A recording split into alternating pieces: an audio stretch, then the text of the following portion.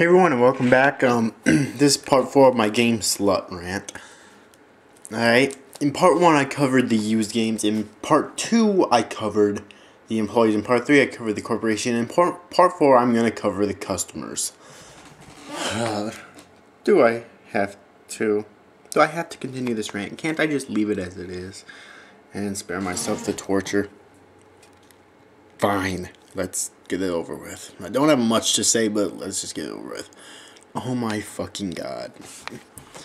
I hate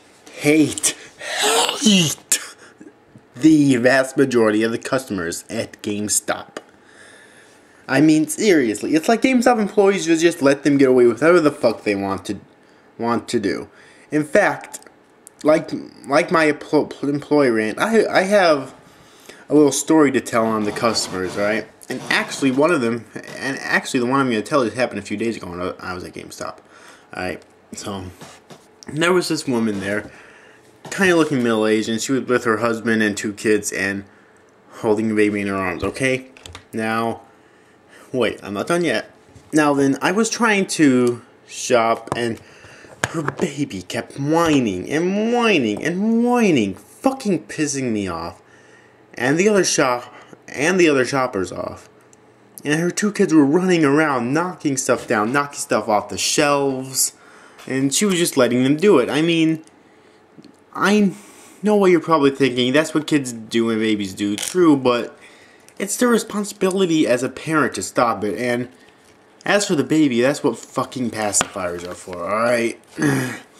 And when I mentioned it to her, she threw a fucking shit fit about it, just like the irresponsible parent that I figured she was, telling me to shut the fuck up and whatnot, and if the noise from the baby wasn't more annoying than me talking to her and whatnot.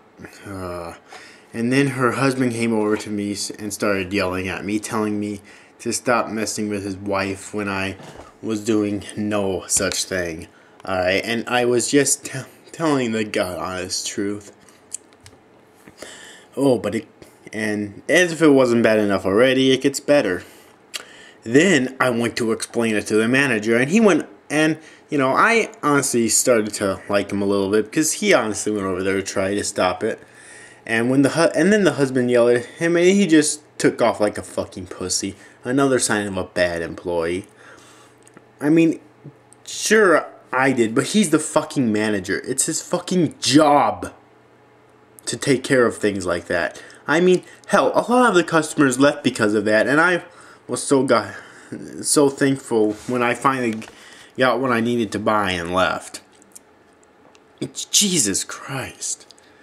Talk about bad parenting, which of course in this situation means bad customers too. Plus, she didn't even get what she came for, probably for her kids, since they're probably too stupid to play video games anyway. And anyways, until about 25 or so minutes in until they got there, they just sat around for a little while. Jesus fucking God. Well, that's 2 bad customers right there, and it's all because the employees basically let them get away with it.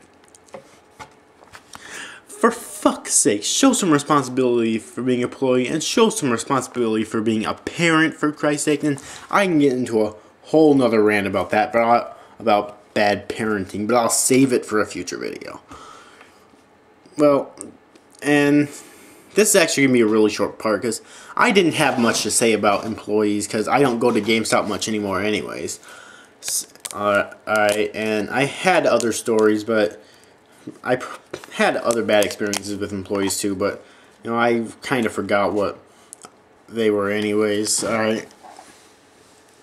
So, well, that pretty much concludes my game slut rant, most likely. Alright. These 4 parts of it. So, tune in next time for more videos of mine, so, see ya.